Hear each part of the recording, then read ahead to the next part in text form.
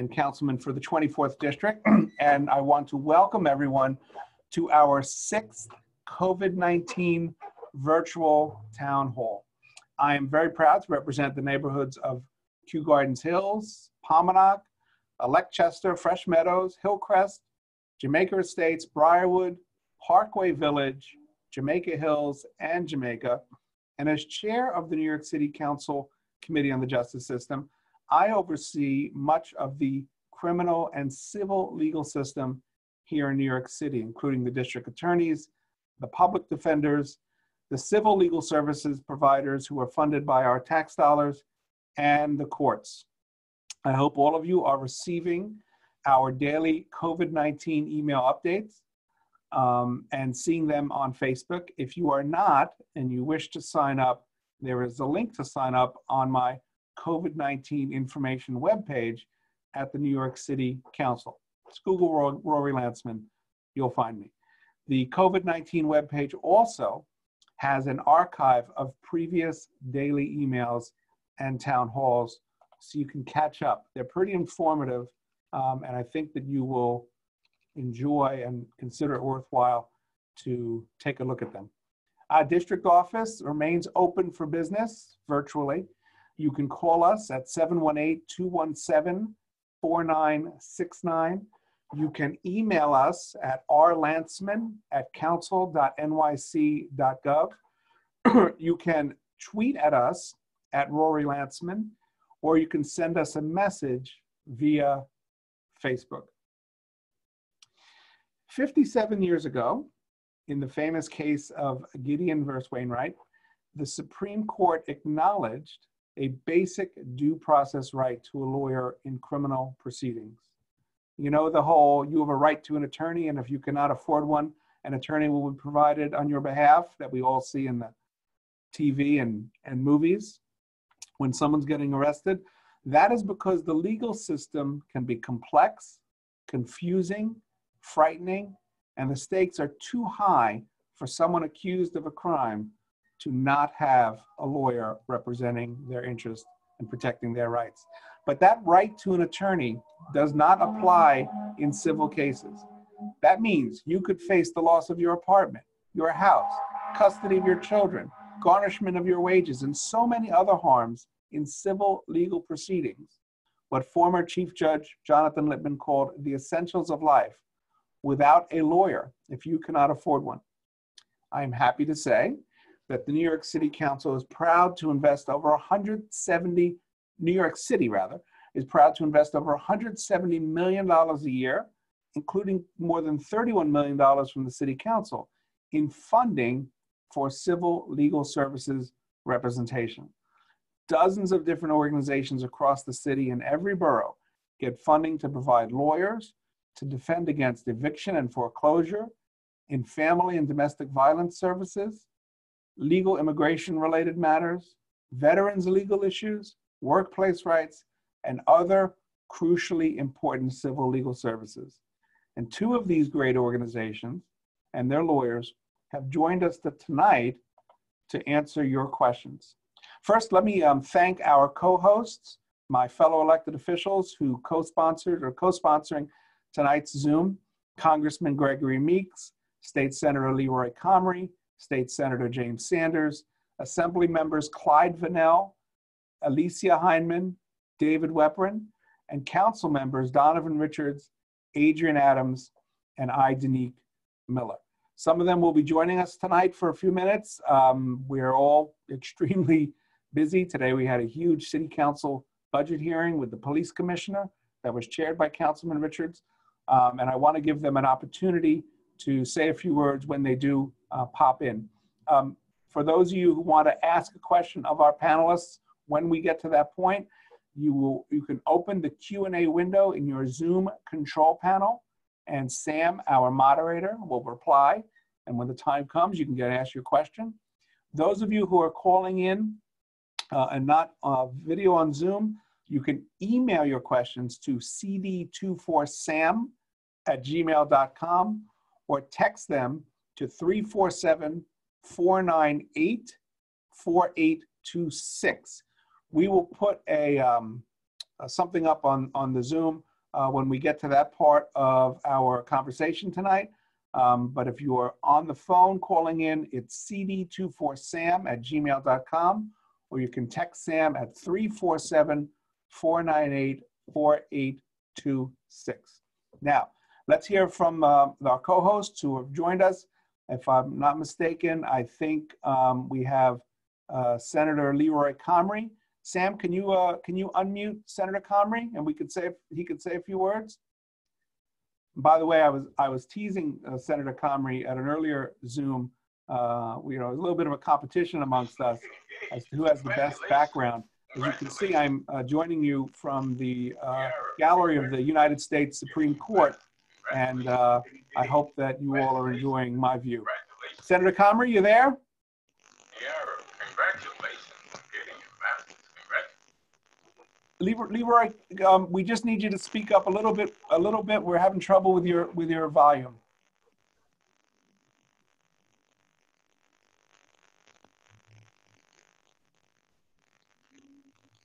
I know you've been unmuted, but we're not able to hear you right now. I'll tell you what, Sam, let's go to Assemblyman Weprin while we wait for Senator Comrie to get his audio in order. David, welcome. Am I unmuted? You are unmuted. Okay. Thank you, Councilman Lanceman, for doing this. When I served in the City Council as well for 8 years, and I was chair of the Finance Committee during those 8 years, and civil legal services were a priority for us back then. I'm sure the numbers have increased since I was in the City Council, and I want to thank Councilman Lanceman for his leadership on that. We also provide funding in Albany for civil legal services, very, very important, as the councilman opened up with.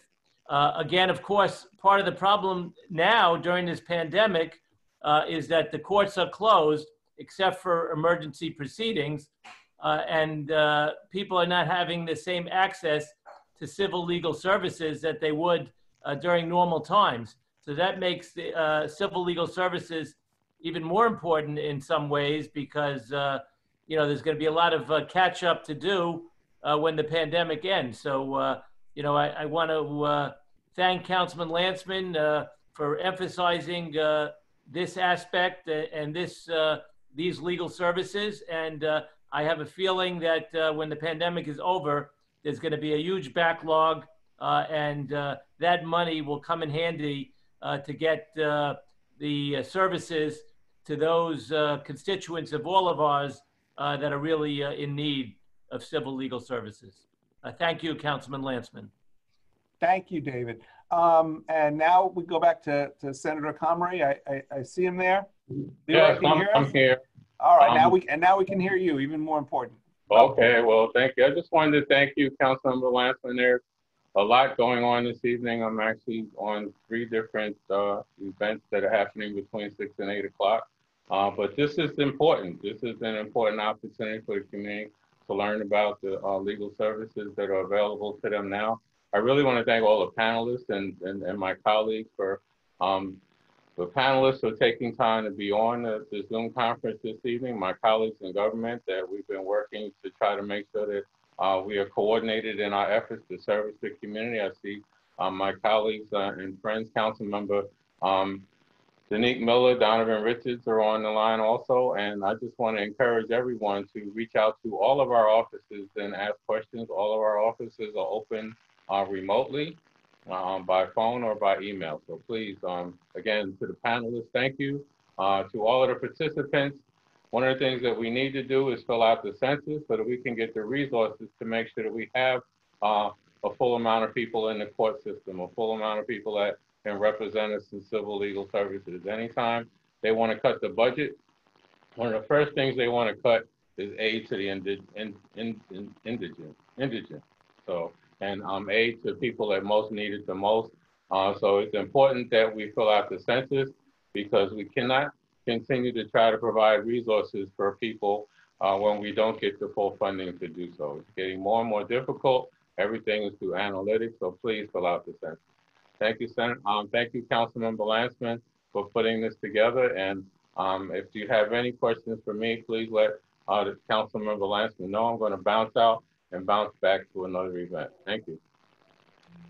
Thank you, Senator Comrie. Next, I'd love to hear from my colleague. I have two colleagues on the Zoom. Let's start with Councilmember Donovan Richards, who had, as I mentioned before, quite a busy day with the hearing on the Public Safety Committee with Commissioner Shea. Well, thank you so much, Councilman Lansman, to all the co-sponsors, to all the organizations, legal minds on this specific call. I want to thank you for the work you're doing day in and day out. And Councilmember Lansman, Supreme Court sounds just about right when I think of your name. You know, listen, tonight is a very important night for folks to learn about the services that are out there. And to know your rights, most importantly. You know, education is key during a moment, especially during this pandemic, when so many of us are facing challenges around the borough, around different issues, whether it's housing, whether it's criminal, whether it's civil. Or the most important thing you should know is that there is help out there for you. And guess what? It's the city council's job, without other elected officials, I know Councilmember Miller is on as well, to really fight to make sure that those resources stay intact to service, as Senator Comrie put it, many of our communities who are primarily almost always underserved. So we understand that many of the people on these calls fill the gaps and really do some great work day in and day out to assist our communities. So I want to thank you for putting this together. For those who are on this Zoom, and I have to hop off, I have two other Zooms. I have three other Zooms, actually. Unbelievable how you could be in the house and be at 4 meetings at one time. But, you know, we have an obligation to make sure that you know what's out there for you. Please take advantage of the services. Don't be shy. You know, one of the things we often find is people are scared to ask questions. There's no such thing as a bad question. The only question that's bad is the question that is not asked. So please don't hesitate to reach out to these groups, get assistance. And once again, I want to thank Councilmember Lansman for always being on the front lines. And I will say, I'm the yin, he's the yang. He's Justice Committee, I'm Public Safety. We work hand in hand together, and it's just been an honor to do that over the course of the last few years to really bring resources, but more importantly, justice to our community. So thank you, Councilmember Lansman. Thank you, thank you, Councilman. So Councilman Richards mentioned that his committee oversees the police. My committee oversees the district attorneys. If you put the two of us together, that's an episode of Law and Order right there. Councilmember Denise Miller, who is chair of the Civil Service and Labor Committee, welcome. Thank you, and I oversee the workforce. So thank you for having me, Councilmember Lansman.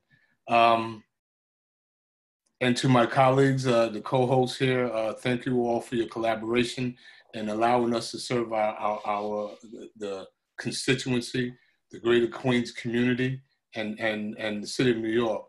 But I again want to just thank you, Councilmember Lansman, for your leadership.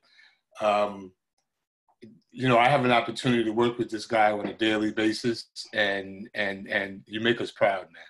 You really, really make us proud, and that's coming from me. So, and the work that we do collaboratively is something to undertake. Tonight's event is really important. At any given moment, your civil and legal concerns, folks need to know the rules of engagement that are often changing, particularly in the time of COVID-19. And there's also folk out there who prey on victims of COVID-19 as they prey on other victims during times of weakness. And so there's a bunch of predatory practices that I'm sure will get covered by our esteemed legal minds that are on the line there. But it is very important that for those that are on the line now, text someone and let them know, because these are the phone calls that we field all the time. These are the legal questions that our officers get all the time, and quite frankly, don't have the ability or capacity to answer. You can get these your questions answered and most importantly, accurately and free of charge right here this evening. So I'm going to jump off, and I'm going to make sure that we continue to blast it on social media, and that people know that they can have their questions answered here this evening in a way that's really going to support them, their families, and their communities. Again, Councilmember Lanceman, thank you for your leadership on these legal matters. We can always depend on you to stand on the right side of justice here. I'm excited about this program here tonight, but to continue work that we have happening at the City Council and with the collaboration of our colleagues here in government in Southeast Queens. So thank you again, and look forward to some really exciting questions and answers here this evening. Thank you very much, Councilman Miller. All right, let's get to our panelists. We have two organizations represented here. We have the Legal Aid Society and Queens Legal Services. And from the Legal Aid Society, we have Hassan Shafiqullah, the attorney in charge of the immigration law practice. We have Young Lee, who's the director of the employment law practice. We have Jean Callahan, who is the attorney in charge of the elder law practice. And from Queens Legal Services, we have Brian Dworkin, the deputy director of family law and domestic violence unit, and Alex Maltezos, who is the senior staff attorney in the housing and foreclosure unit at Queens Legal Services. Why don't we start off with Hassan, because we get a lot of queries about immigration issues.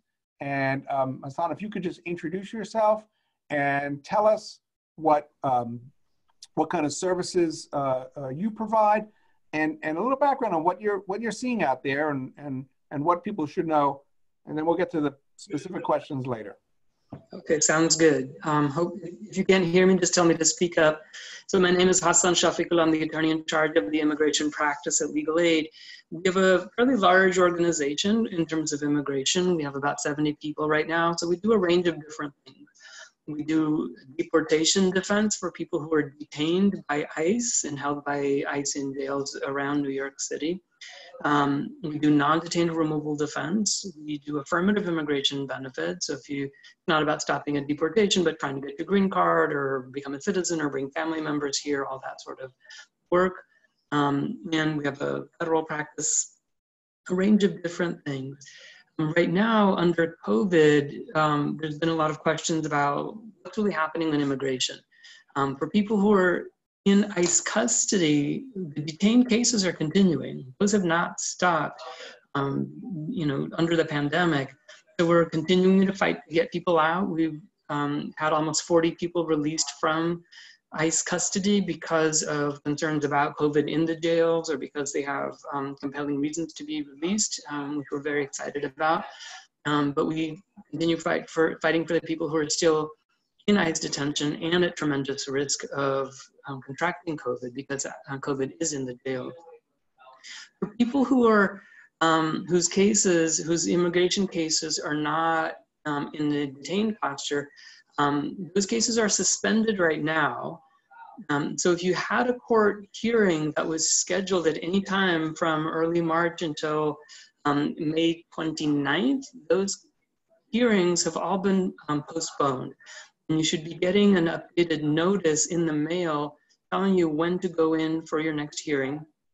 If you don't get one, or if you just want to check, you can contact the Immigration Court's automated helpline at 1-800-898-7180 after May 29th, and keep checking until it tells you when your next court date is.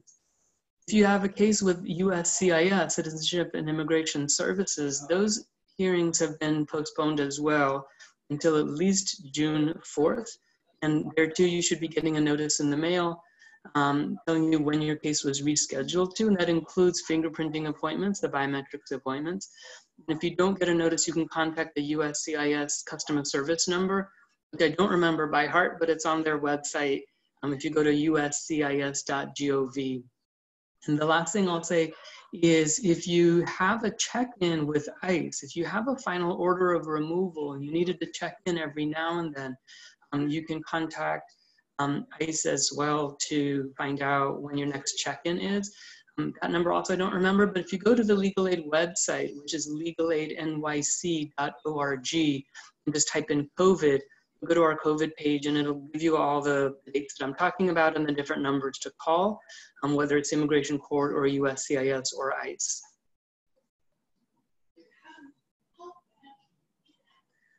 Good, good. Okay, terrific. Thank you very much. Next, we'll mix it up. Why don't we hear from Queens Legal Services? How about Brian Dworkin, who is, again, the Deputy Director of Family Law and Domestic Violence Unit at Queens Legal Services. Thank you. So our practice typically includes doing divorces in the Supreme Court and doing custody and visitation and family offense and child support and spousal support matters in the family court. The emphasis of our practice is on serving victims of domestic violence who either reside here in Queens County or have cases in the Queens County courts. Since the shelter-in-place order has gone into effect, the courthouses are closed, but the court is open.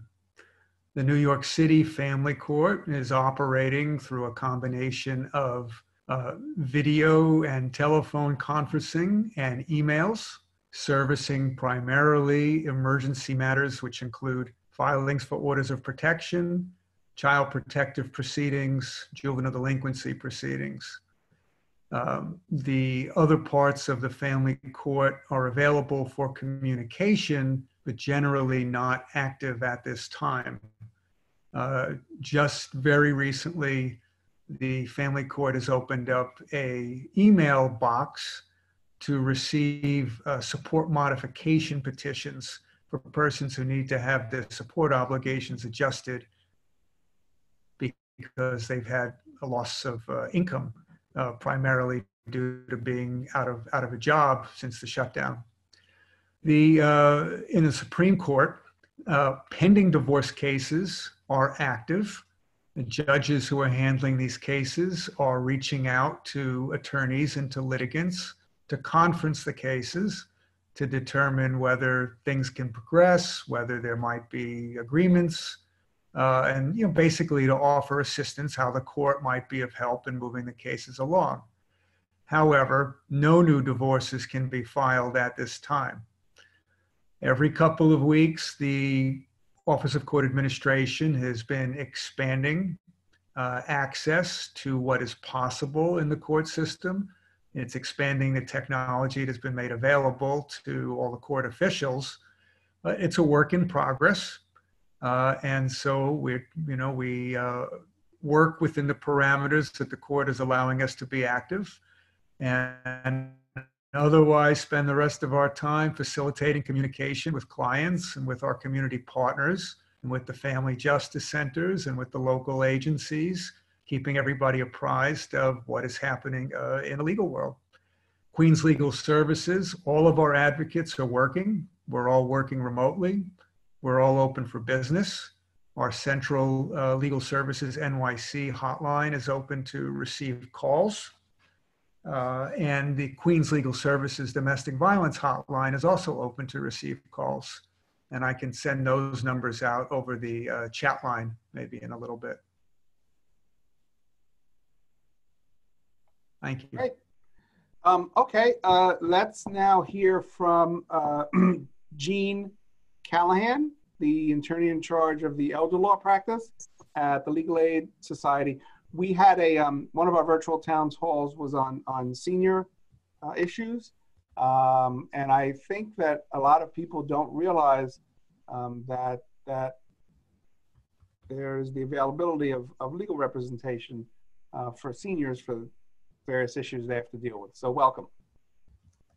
Thank you. Thank you. So I'm Jean Callahan. I'm actually the attorney in charge of the Brooklyn neighborhood office, but that's also where our elder law practice is housed. And so we have a pretty robust practice. And my background before I came back to legal aid was in elder law, and it's particularly around elder abuse, scams and frauds against older adults, guardianship, decision-making, access to healthcare, those kinds of things, as well as housing and public benefits. So, yeah, so as you know, I mean, you know, New York City has a tremendously high number of older adults living amongst us and living in senior housing. And we do see so many of our clients that we're seeing just in the course of things are in that category of older adults, which we think of as sort of 60 plus. I will say that during the time of COVID, we've seen a real uptick in, you know, sadly, family members of, you know, seniors living with their partners, seniors living with their spouse or family members who've passed away. And we all know, I mean, a number of them have, and it's been a real struggle for people to get access to the surrogate's court or to get access to the person's apartment. I've seen a lot of requests for powers of attorney, which also sadly, sometimes it's sort of past the point where we can offer that service. But we are trying to give people the best advice that we can. And as Hassan pointed out, you know, Legal Aid has a really good resource guide for COVID benefits, which I encourage people to go to our website and look at. There's also call lines, and where it's a specific issue around elder law, we are routing those to our elder law experts. It's a small practice, but a very experienced staff managing those. So, and then finally, I just, you know, I think people should, you know, we all see it, but especially with the stimulus checks going out and with people unable to get in person to banks, I think there's a really high risk of frauds and scams against older people. So if you're hearing about those things, I would like to hear about it. And I know that our director of elder law, Alex Riley, would also be interested in hearing those. So, so yeah, I'll leave it at that. Thank you. Thank you very much. All right, so now let's go back to Queens Legal Services, and let's hear from Alex Maltezos, who is the Senior Staff Attorney in the Housing and Foreclosure Unit. And this being Queens, very glad to see that it's housing and foreclosure, because we, especially a lot of my colleagues as well, we represent a lot of homeowners and tenants. Right. So I actually have experience in the tenants side. That's where I started my practice, and for the past few years, I've been working in the foreclosure side. We represent homeowners who live in their houses, 1 to 4 families. We represent them in the settlement conference part and sometimes into litigation. You know, I also have that experience. I'm here. I could answer tenant side questions as well if the audience has any. Okay. And last but not least, Young Lee, who is the director of the employment law practice at the Legal Aid Society. And that's something that is near and dear to my heart. That's what I used to do mostly when I was a practicing lawyer. And also in the council, we funded a specific program or funding, created a funding stream for employee rights litigation and legal guidance. So Young, welcome.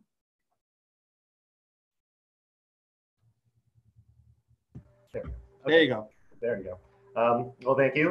My name is Young Lee. I'm the director of the Legal Aid Society's Employment Law Unit. So we are able to assist workers who either live in the 5 boroughs of New York City or where the work is based in New York City. And, you know, before the COVID crisis is happening, our practice covered many different areas of employment law. We do a lot of wage theft issues. So people need to be paid correctly. There are minimum wage and overtime. And we also do workplace discrimination issues. New York City has one of the strongest anti-discrimination laws in the country, the New York City Human Rights Law. And it includes many protections for people who work in New York City. We do family and medical leave issues. So there are a variety of laws that cover when and if someone is allowed to take time off of work to care for themselves or a family member or other loved one. We have done, increasingly, we have done more labor trafficking issues. They are, unfortunately, it's a problem, and it's a serious problem. And, you know, in Queens, we do see that occur. I'm a proud Jackson Heights resident, and we do unfortunately see that issue here in this neighborhood as well. And we do unemployment insurance, which is a very hot topic right now. So our practice really prior to this has been defending and representing claimants at unemployment insurance hearings when either the employer is challenging the receipt of unemployment benefits or the Department of Labor, for whatever reason, has denied a person unemployment benefits. We are able to represent them at hearings. And, you know, just to talk briefly about what's been going on currently, unemployment is a big issue. Unfortunately, so many people are out of work and need means of income replacement. And for people who have been following this issue, unfortunately, the New York State Department of Labor is struggling to meet the needs of New Yorkers applying. It's just too many people applying at the same time, and the system, the Department of Labor system has been, there has not been sufficient investment in that system, so it's antiquated. So people who do have problems, we have been trying to help them either through advice and counsel or by trying to use whatever connections we have in order to see what's going on. Because unfortunately, there have been people waiting 4, 5, 6 weeks with no response from the Department of Labor.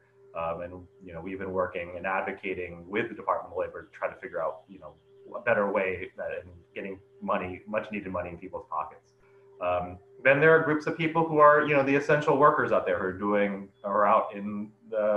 who are still working and really, to a lot of extent, putting their lives at risk. We get a lot of those calls about, you know, what the employer's obligations are, and if and when a person can stop going to work. You know, if they are immunocompromised, or if they have, you know, someone they're taking care of who they can't risk bringing this virus back home. We can provide, you know, help with those issues. And to a certain extent, we can still help with all the other issues we've always helped with. Although the state sort of court systems remain mostly closed, or slowly starting to open up. The federal court systems, where we bring a lot of our litigation, that has never stopped. And we are still litigating those cases and getting results in those cases. And then there are complaints that can go to government agencies. You know, you can file a wage complaint still with the New York State Department of Labor.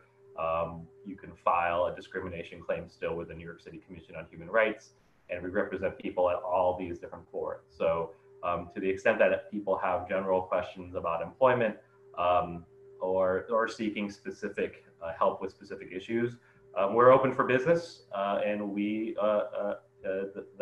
again we'll send the access to benefits helpline. That's a way to get through to us, so to see if we can help you. But, you know, if you have any of these issues, please let us know and we'll try to help. Thank you very, very much. So let me remind the people who are our audience, whether you're on Zoom or you're calling in, if you want to ask a question, there is the Q&A function at the bottom of your screen on Zoom, and go into that, ask your question, and we will try to get to you. If you are calling in and you can't see the screen, you can email any questions you have to cd24sam, as in Council District 24, cd24sam@gmail.com, or you can text them to 347-498-4826, 347-498-4826. And if you want, and you're shy and you don't want to ask your question on the screen, and you want us to ask it for you, which a lot of people seem to prefer. Maybe it's because we're all sitting at home in our pajamas and we don't need the rest of the world to see that. I'm happy to ask them for you. So let's start. We'll start with Young Lee. Just you left off. One of the biggest issues that I get in my office is the unemployment insurance claims. And that's a bureaucratic, administrative, political with a lowercase p problem.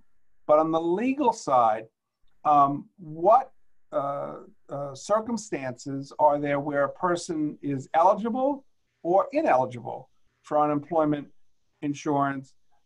If you've lost your job because of the coronavirus, if your employer is contesting, what would be the basis of contesting?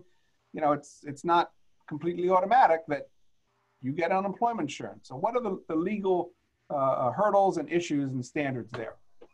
That's a question that we get a lot of. I would just start with, for anybody who is doubting whether or not they are eligible for unemployment insurance, they should apply.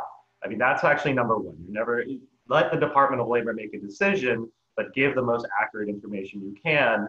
And if you are denied, call us or another legal advocate who can help you maybe challenge that denial. But generally speaking, in order to be eligible for unemployment insurance, you have to have lost work with through no fault of your own.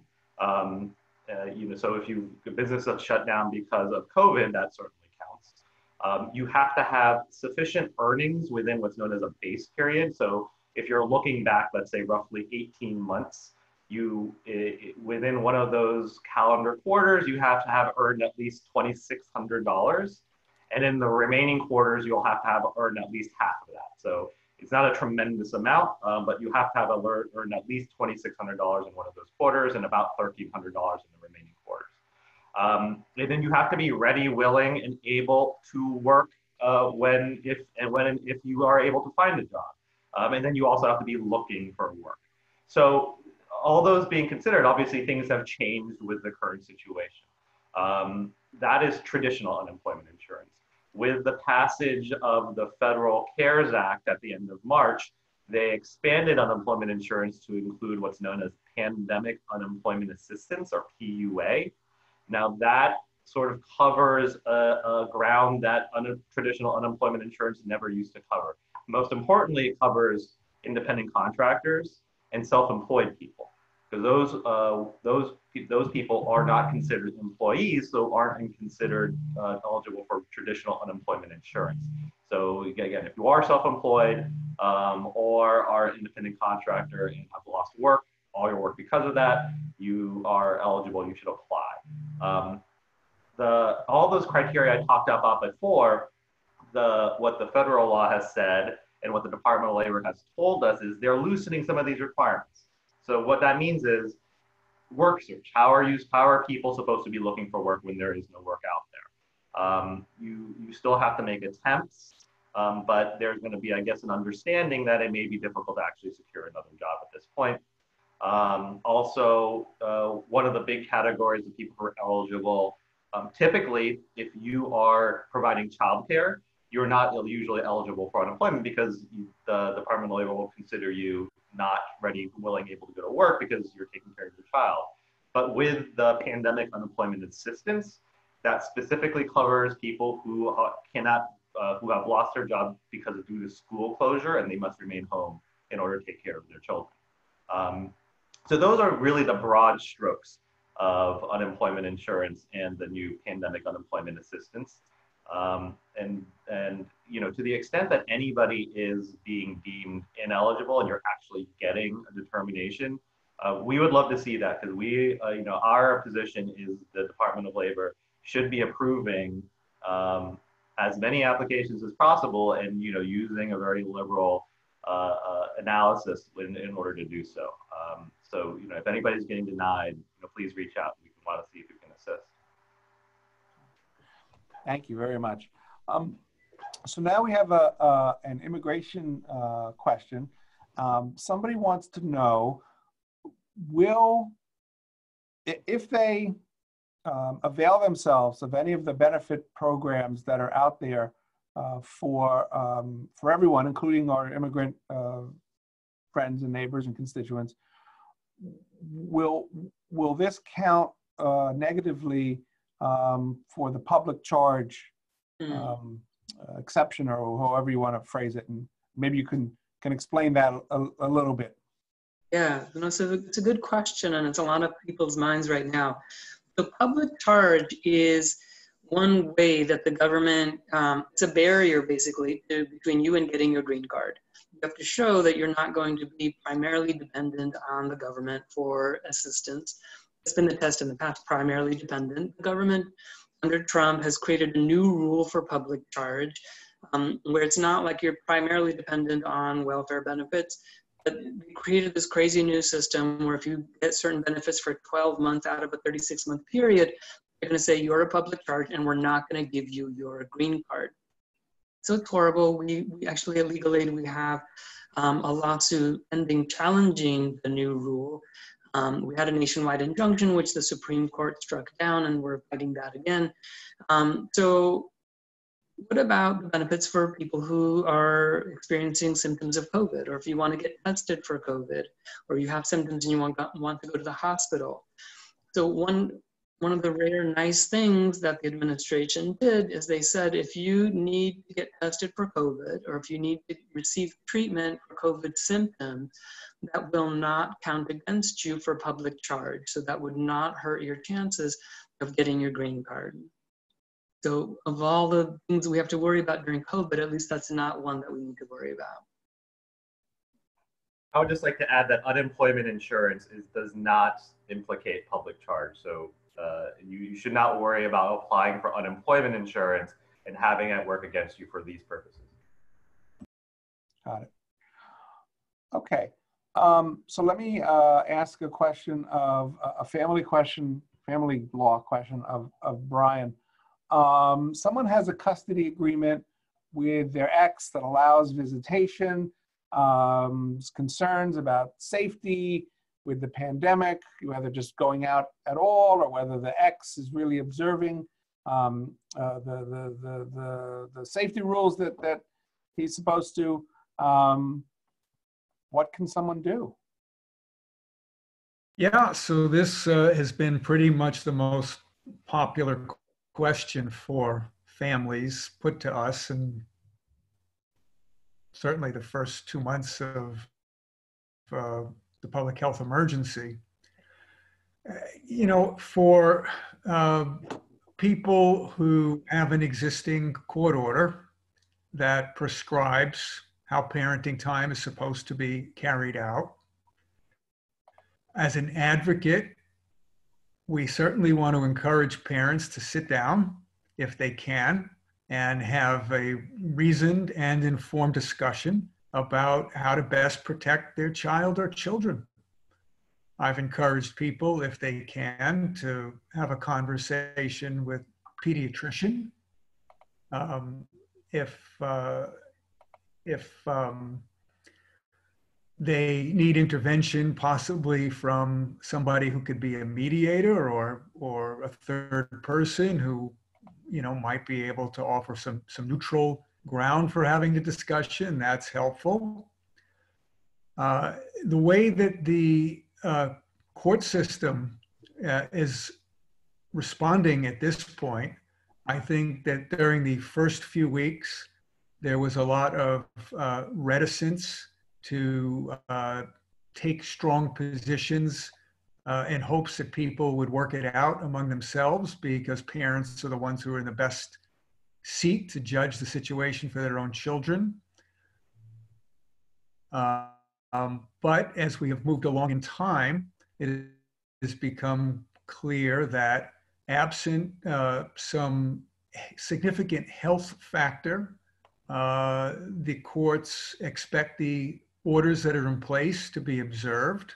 The courts are expecting parents to behave reasonably with each other, to look for creative alternatives where they might be possible. A lot of parents have made agreements among themselves to facilitate extra Skyping time or FaceTiming time or telephone time. I will say that the judges I have spoken to in conference have also said they expect all parties concerned to be observing the public health protocols. They expect children not to be exposed unnecessarily to third parties outside the household. They certainly expect people to be wearing masks and observe their social distancing, not to be out exposing themselves unnecessarily to situations where they then might pass something on to their children. But basically where we are right now is that we are advising people that absent some specific health condition, either to a parent or to the child, or something definitive regarding failure to observe the public health protocols, that the orders need to be observed. Okay. Thank you.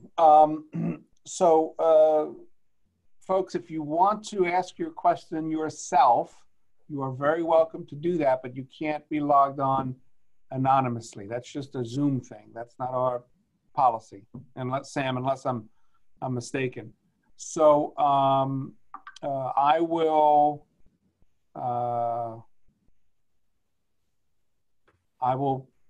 take the questions and ask them myself. But if you want to ask them yourself, you've got to go on with your name. Let's ask a housing question of Alex. People understand that there's a moratorium on evictions, but like, what does that mean? Do I have to pay my rent? Is there also a moratorium on foreclosures? And what are my legal obligations? Sure.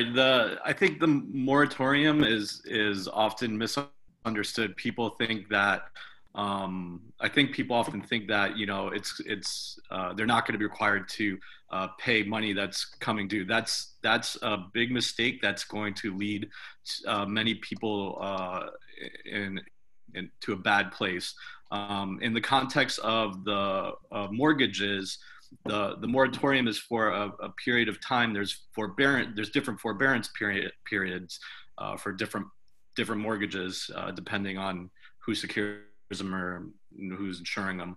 But that does not mean that those payments go away. Those payments will have to be made at some point. My office saw at the end of Sandy when there was a similar moratorium that a lot of the servicers requested the payments at the end of the moratorium. They didn't, automatically put them into a payment plan or capitalize them, put them at the end of the mortgage. So we are advising everybody to contact their servicers individually and ask them what these forbearances will lead to in the future, so they are aware of what their responsibility would be at the end of the state-imposed moratorium. For the tenants. Wait, before sure. we move off to the tenants, for the homeowners with the mortgage, are there any rules, guidelines, requirements of what these forbearances must include and incorporate, or could be anything? Because I saw one where it seemed like you get a forbearance for X amount of time, and then at the conclusion of that forbearance, everything that was not paid is due at that time with interest. Like some 6-month payment is due in one shot.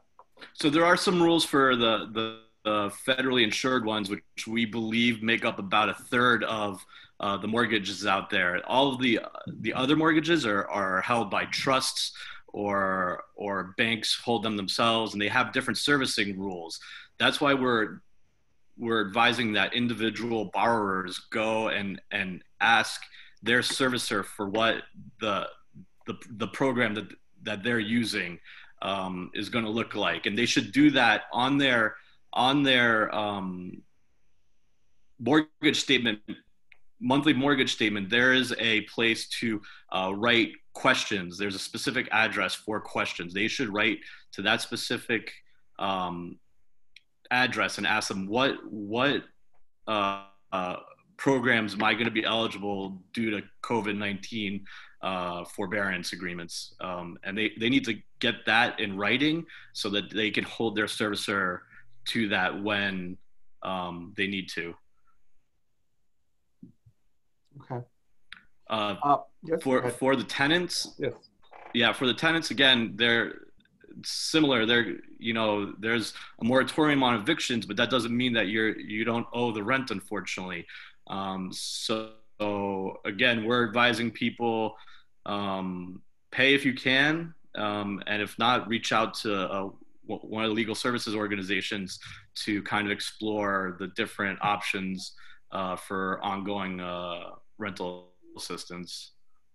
And let me ask you, I don't know think you covered this. If a landlord is now not providing services, heat, electricity, whatever, the normal times when court is fully operational, the tenant can bring a proceeding. Is there any legal recourse available to a tenant in that circumstance now?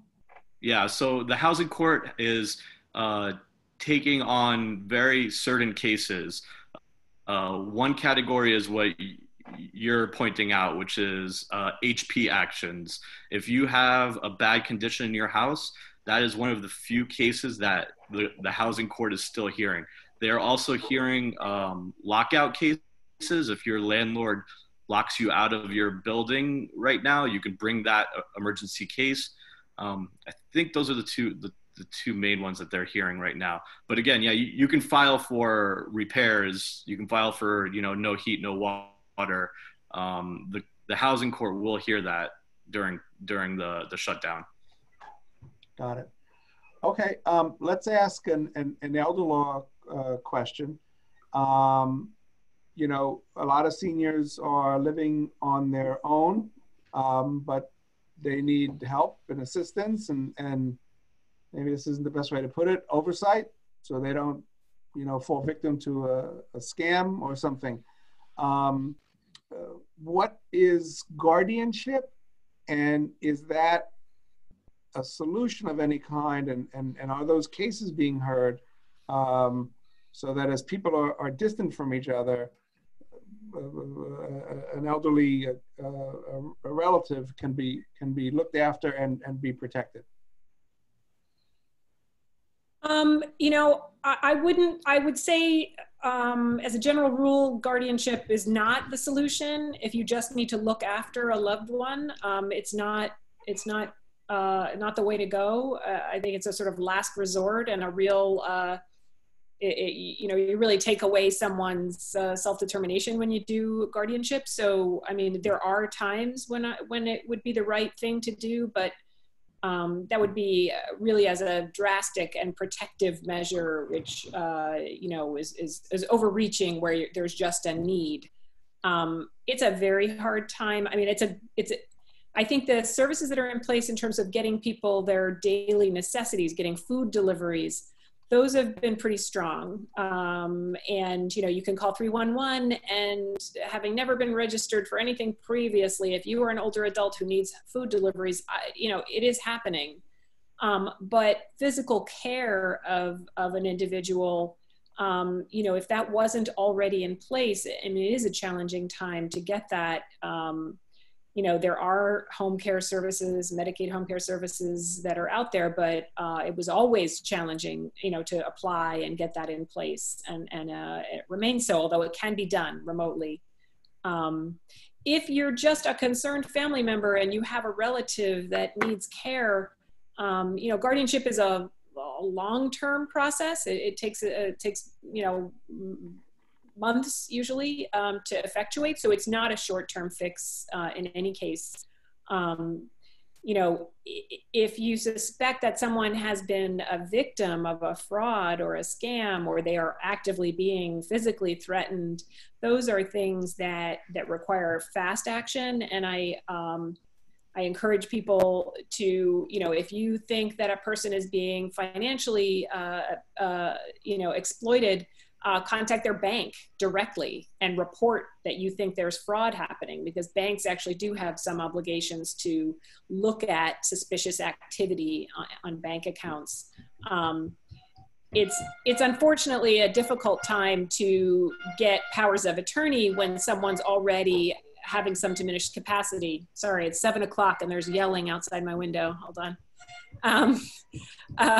So, you know, it's a challenging time to sort of now realize, and I get a lot of these calls, I need to get power of attorney. My mother has lost capacity, and that just doesn't fit together. It's too late. If your mom has lost capacity, she can no longer give power of attorney because it's a give, not a get, you know.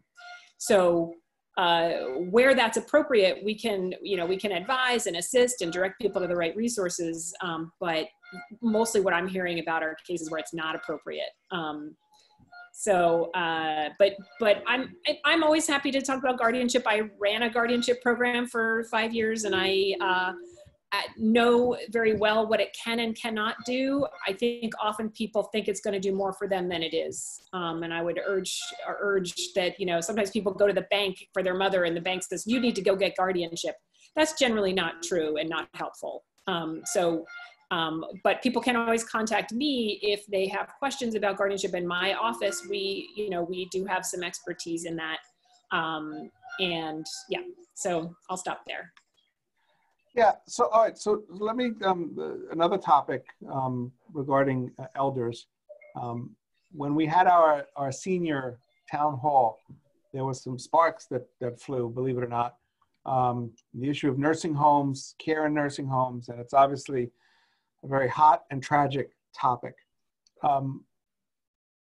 We read in I guess it was today or yesterday in the paper that there were some kind of changes to the standards or the rules about when you can bring a lawsuit against a nursing home. Now, I don't think that you take these kinds of personal injury or medical malpractice cases, but for the layperson and maybe not even just the layperson, what is this? What obligation? What standard of care do the nursing homes have to their residents that has been implicated by this temporary change in the law? And this is a broader temporal question. It's not a legal question per se. So I don't want to push you outside of your comfort zone. But how comfortable should people be in sending their loved one to a nursing home? We generally think, all right, if someone goes to the hospital or something happens to them, there's a system in place to protect their rights. Or what can you tell us about that? Well, I mean, I would say, well, two things. One, if your loved one is already in a nursing home and you have concerns about the care they're receiving, which of course people who are residents of nursing homes, whether temporarily or permanently, are entitled to, right? A high level of care. And there's a process. If you have ongoing concerns, you can contact, there's a statewide long-term care ombudsman's office that investigates and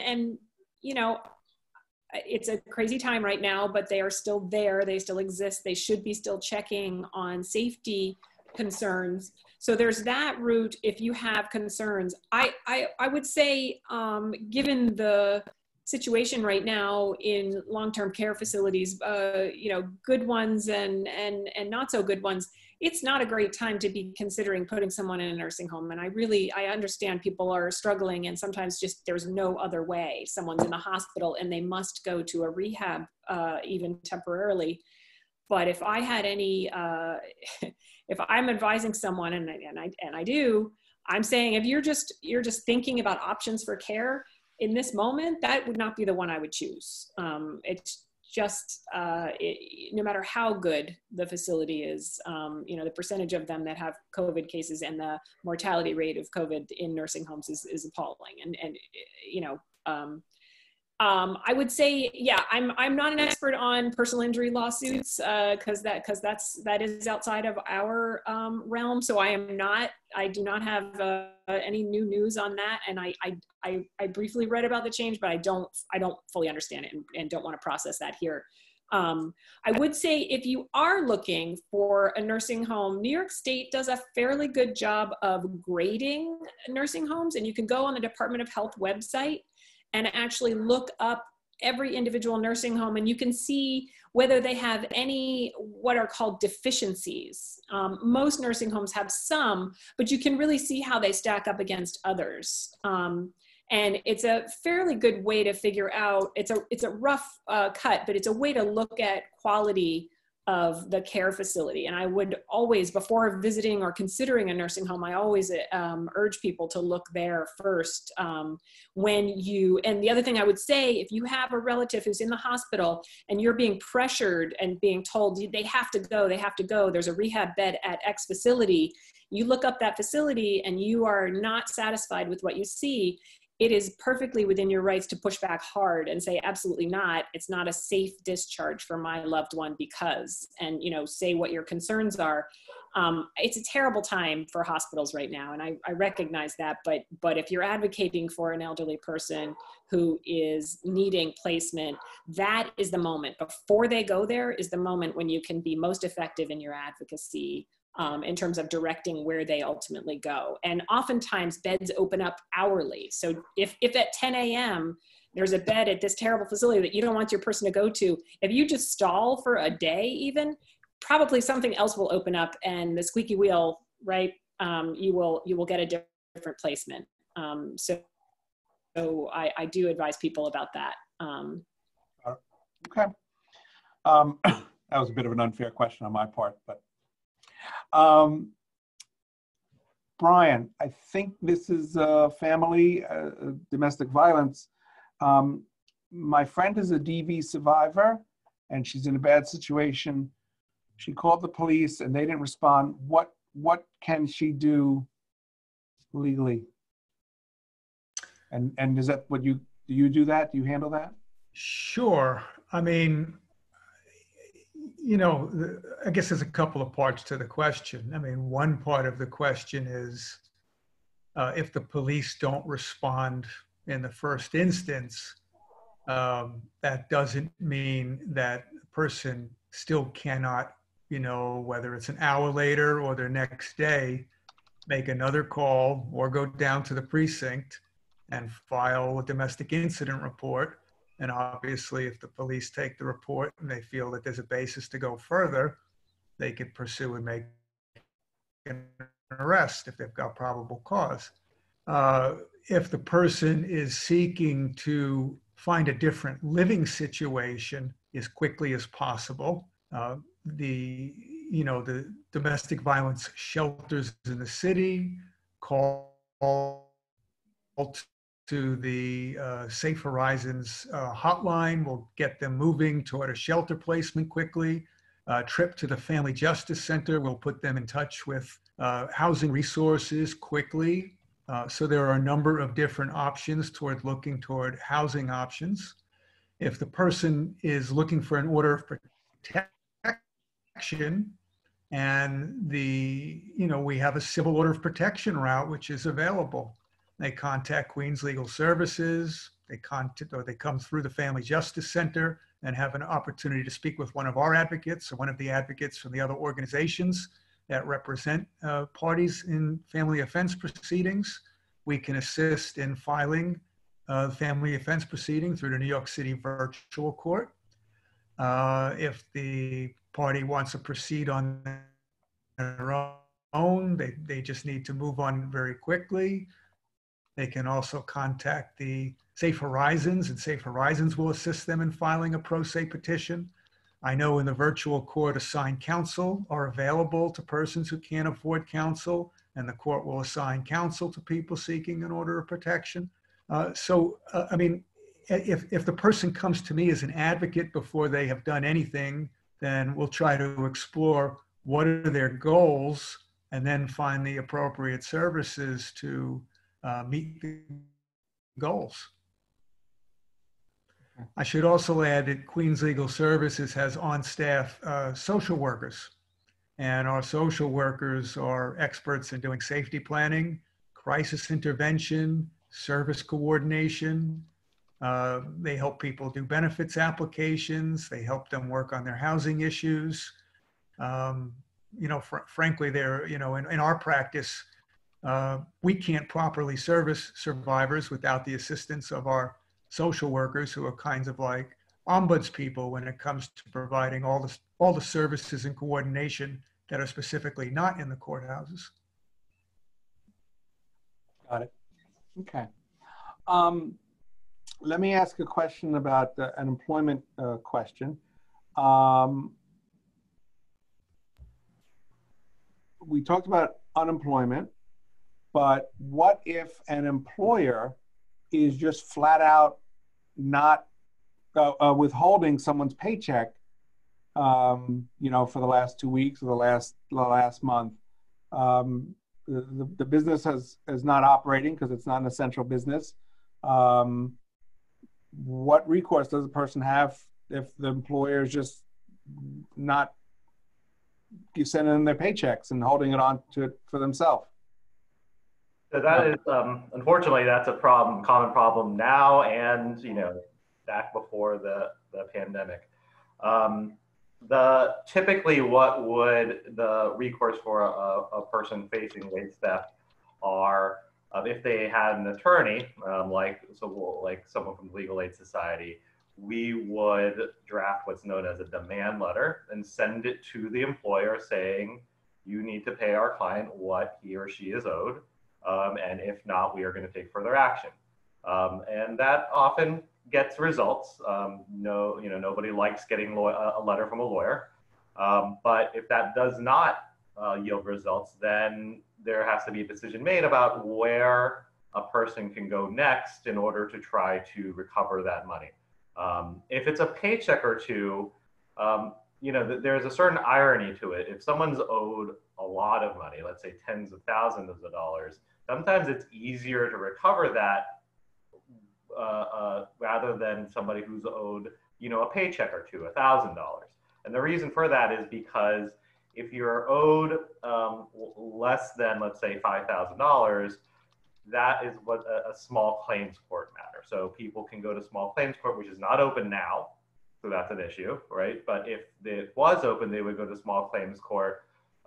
They often could get what's a judgment, which is basically a piece of paper from the court saying that, young Leah owes you money.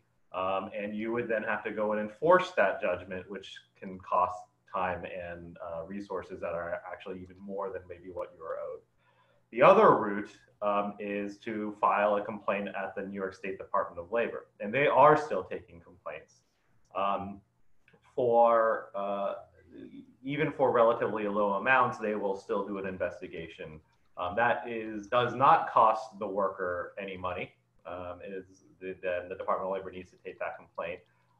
That process can just take a very long time, and that's another unfortunate thing. So if an employer is just not going to pay you what you are owed, and you can't file in court, if you file with the Department of Labor, that process can take months or even years. So there's unfortunately not a great way to get that money back into your pocket quickly, but there are definitely different routes to take. And if anybody is experiencing wage theft, they should, if they can, talk to an attorney. They can call us. There are other organizations that do this, and we can walk through the different steps for you. We often do the demand letters. It's been more difficult now because if a business is shuttered and it's just not operating, there might not be any response. Or the person will say, well, you can't get blood from a stone. There's nothing, we'd love to pay you, but we can't. And that creates difficulties. But there are routes that you can take. In New York State, the deadline, what's known as the statute of limitations to file a wage claim is 6 years. So there's going to be a lot of time to do so. But the sooner you do, usually the sooner you do something, the better. Okay. Here's a tenant question. I had a case in housing court earlier this year for non-payment of rent, and I agreed to pay everything through March. Since then, I've lost my income. What will happen when the current moratorium ends? Yikes.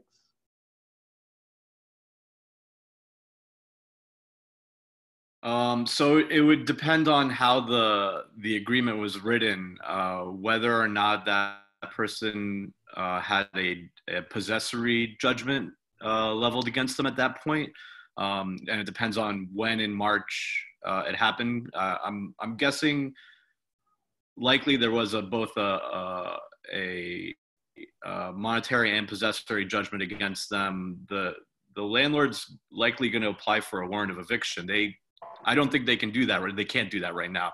The courts are closed. So I'd imagine when the courts reopen, they will go put in their request for a warrant of eviction, which usually takes anywhere between 4 to 8 weeks, I would think, in Queens. And they'll likely try to evict. In that time, that tenant should contact an attorney, one of our organizations, and apply for something called an order to show cause. Order to show cause brings all the parties back to court, and gives that tenant an opportunity to explain to the landlords what has happened, and hopefully allows them to modify the agreement to give them more time to pay that money. So I would tell that person to, continue saving, continue trying to do what you can to pay that money, and then be prepared for when the courts open to file that order to show cause to bring everybody back to court to kind of modify that agreement. All right. Here's an immigration question. I have 2 colleges in my district, St. John's University and Queens College. Ton of students who are here, I guess, on student visas. What happens if that visa expires while we're in the middle of this crisis and people can't go on a plane? School's been interrupted. What guidance, advice can you give students during this time? Yeah, so if you're here on an F1 student visa and it expires, you can ask for an extension by filing a Form I-539, which is a request for an extension or change of status. You would need to show that you're still enrolled and that you intend to be enrolled in, let's say, in the fall. But you would need to work together with the International Student Office at your university or your college to complete a SEVIS Form I-20, and you would use that together with your request to extend your F1 student visa. Okay.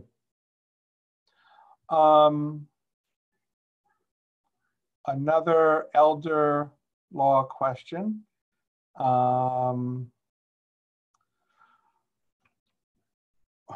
What is it? Sorry, just trying to decipher this. Oh, okay. Let me reword it. What if I have a pending case with the Department of Social Services, or I need assistance with Social Security benefits? Is all of that shut down? And how does someone handle that situation?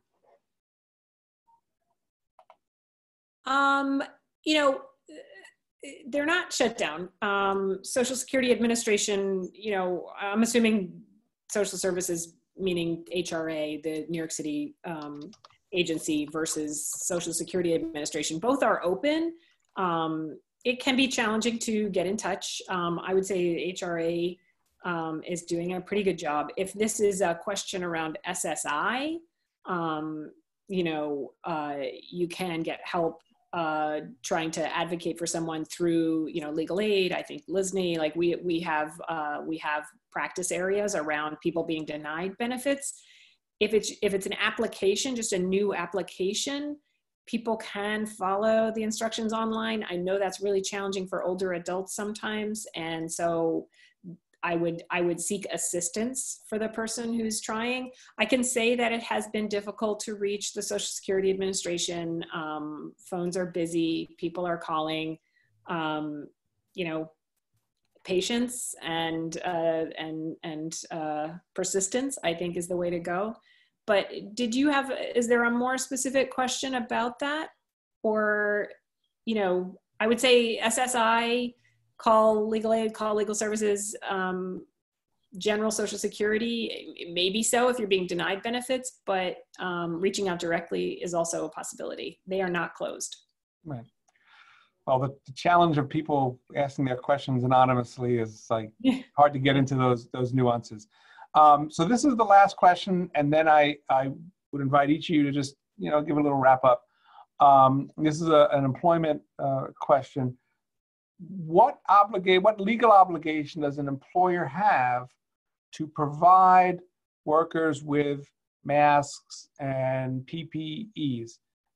Let's take it out of the hospital meta healthcare setting, but like someone who works for a restaurant, they're delivering food, or a driver. What obligation does the employer have to provide them with the PPEs? As of right now, as we stand today, there is no legal obligation for the employer to do so, but there are proposed bills and legislations both in the state and I believe in the city council as well in order to do so. And we strongly advocate for that. There are the employers should be providing that. I mean, we do definitely believe that's the case. To the extent that the only people who should be working out in the public right now are essential workers. But essential workers includes the essential, what's essential for the rest of us, people who are delivering our food, who are working in grocery stores and restaurants, so on and so forth. And we're hoping, that the legislation will be passed so that employers will be obligated to actually provide the PPE. I want to sort of answer a different question then for people who are concerned, and we see this a lot, who are still going to work right now and are saying that, I'm scared to go to work, legitimately so. What are their options? If you yourself are going to work and you have some kind of underlying medical condition that makes you particularly susceptible to COVID-19, you should try to get your doctor to document that, and you should ask your employer for reasonable accommodation if they can. So if it's a job that can allow you to telework, they should consider that and allow you to telework. If at the end of the day your employer is unable to either accommodate you or refuses to do so, that can be against the law. But you may be able to then quit your job and start collecting unemployment if it comes down to the fact that you have good cause to quit, which meaning that your health and safety is in danger. You may be able to actually stop working and collect unemployment. That should be good reason to quit and collect unemployment. It doesn't cover everybody. If you're just generally scared, unfortunately, you probably won't be able to collect unemployment because the Department of Labor doesn't consider sort of generalized fear as a good cause to quit. You need to have some specific reason why. Oh, wait a second. I think we've got a live question. So I'm gonna give a person a chance to give a live question, and it'll be interesting because he is a contrarian. So, who we got? Ahmed Shakir. Yes. Hi, Rory. I'm your club member, and from last many years, I'm with you. Yes, it's good to see you. Just Sam, his box shows Legal Aid Society, but I don't want to get anyone from the Legal Aid Society fired. But Ahmed, go ahead, ask your question. I'm not sure it's a legal question, but ask your question. It is illegal actually for me because we are a small landlords. We have a 2-3 family house, and I have about 5-6 tenants. These tenants are working in the restaurants and the construction, and they're unemployed. They're not paying the rent. They're watching TV, and they say, "Look, Mr. Shakir, you cannot evict us. Right now, we cannot pay you." I'm not interested to evict them anyway. But if they don't pay me the rent, and if the city and governor give the extension up to August, and after that, they pile up the rents, and I saw some of our tenants by taking 6-7 months rent in their pocket, and they leave after that. So how city can help us? Because I cannot support those tenants from my own pocket. Paying water and sewer tax is so high, real estate is so high, and city wants to charge me the penalty if I don't pay on time. So what is my alternative? I need a justice. Okay. So that's a really good question and a really, fair question, because just as employees are struggling, small businesses are struggling. Just as tenants are struggling, small landlords are struggling. They've got mortgage and taxes and electricity, et cetera. So the policy questions of how the city is going to support small businesses, I'm not going to impose that on the lawyers here tonight. But let me ask you, does either Legal Aid or Queens Legal Services represent small businesses, whether they're a landlord or a guy who owns a restaurant, in any of their civil litigation matters, or would they not qualify for that, from legal assistance? Anyone? We do represent, occasionally Legal Aid represents small business owners, but they're generally the tenant. So a store that is renting space, we have a small number of those cases, mostly in our community law office in Harlem, but we do not generally represent landlords, other than occasionally we have an individual client who's in foreclosure maybe, and they may have a tenant, but very limited. Yeah.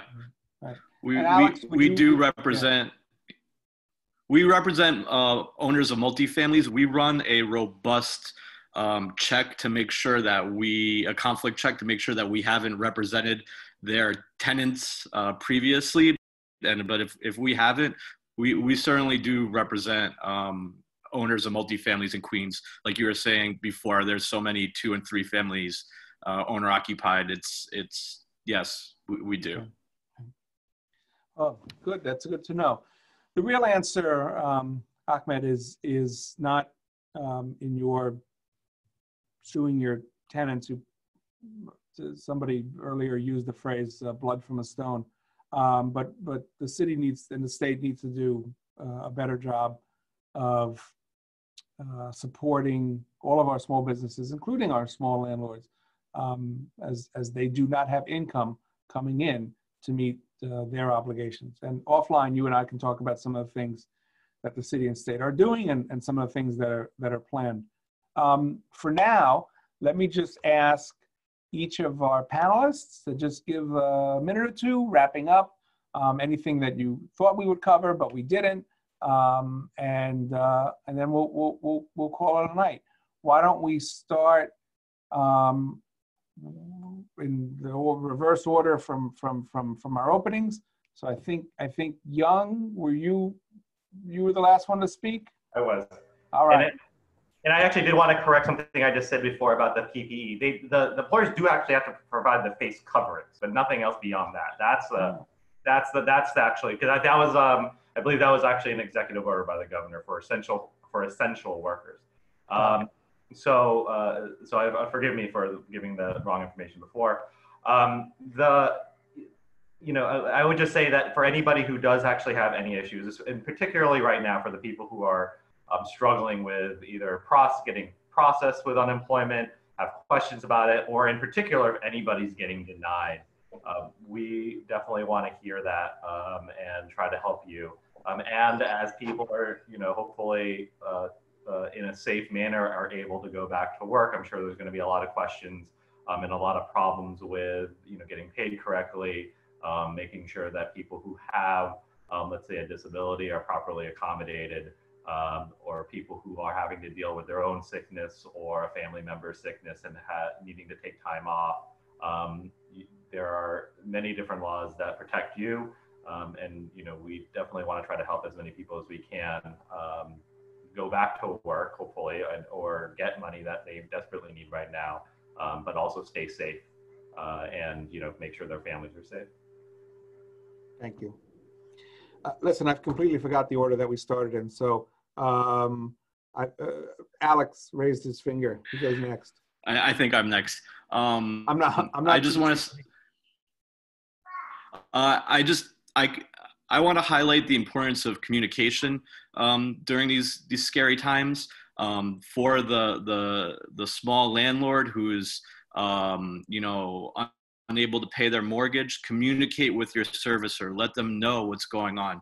To the tenants who can't pay their rent, communicate to your landlord, let them know what's going on. And hopefully with communication, maybe we could avoid some of the legal issues that we're all kind of expecting to happen at the end of COVID, and you know, maybe we can work out solutions before we get to court. Thank you. Jean, you want to go next? Sure. Yeah.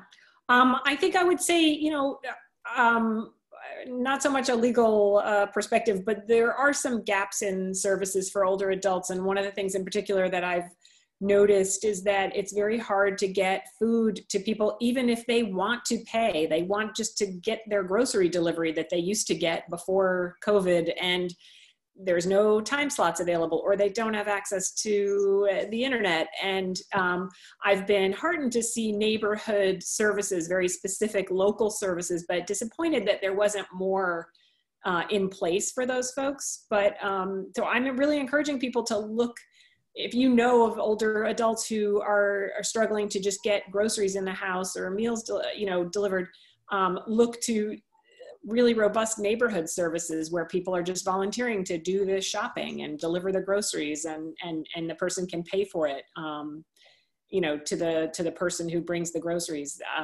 But it really struck me at what a gap that is, that you really can't expect people in their 80s and 90s to schlep over to the local supermarket in these times. And yet that is in fact what we were expecting them to do, because there were no alternatives early on. I feel like it's gotten a little better. So that's my plug.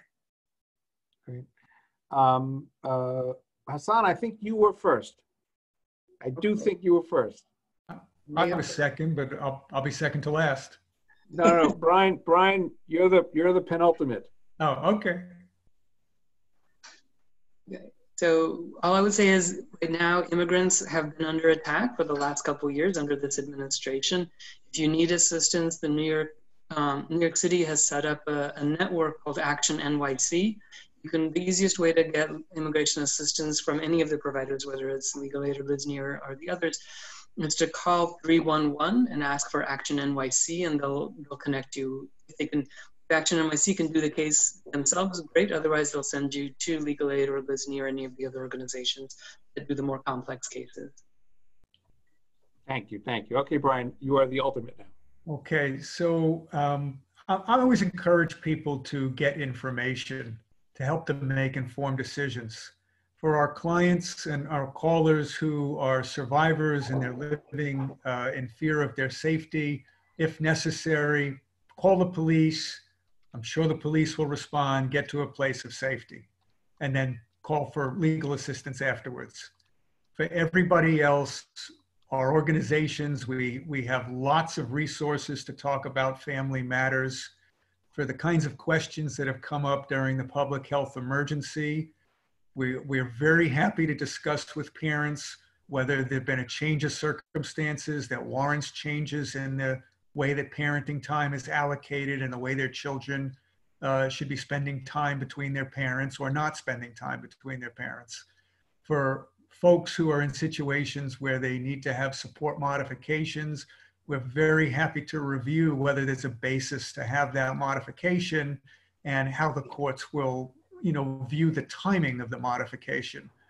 For people who are seeking divorce, believe me, in a month or 6 weeks or whenever it is, the courts are going to be accepting divorce filings again, and people will be allowed to separate themselves and move in that direction for their lives. But the importance of getting information isn't just to go forward with court proceedings. In many instances, it's also to talk about whether there are alternatives to going forward with court proceedings. For those of us who work on family issues, when possible, we absolutely encourage people to try to make their own decisions because they're able to keep some sense of control in their lives when it can be done safely and when it's possible. Going to court turns those decisions over to third parties. And we know that the courts care about what they do, but they can't possibly make better decisions than we think parents ought to be able to make. And so I would absolutely encourage people to seek out the resources ahead of time if you can. Well, thank you very much. I really appreciate it. There was a lot of information tonight covering really a whole spectrum of services and needs. These reflect the kinds of questions that we're getting in the office and that I'm hearing from people. Each of you took an hour and a half out of your life to be on this call, and I appreciate it, and more to prepare for it. So I'm very, very grateful. For those of you who are still tuned in, this has been our 6th town hall on this one on legal services issues, obviously. We will have another one next week, topic to be determined. In the meantime, please make sure to sign up for our daily email blast at rlanceman@council.nyc.gov. You can call us with any issues or needs that you have or anything you want to follow up with from today's conversation. We are able to be in touch with these wonderful legal services providers. My number is 718-217-4969. Twitter is @RoryLanceman. Facebook, I have a Facebook page, Rory Lanceman, and of course my City Council website. That wraps up for this evening, and thank you, of course, to my colleagues, my co-hosts. Everyone stay safe, stay well, and I look forward to seeing you in person and shaking your hand one day soon. All right, good night, everyone. Thank you.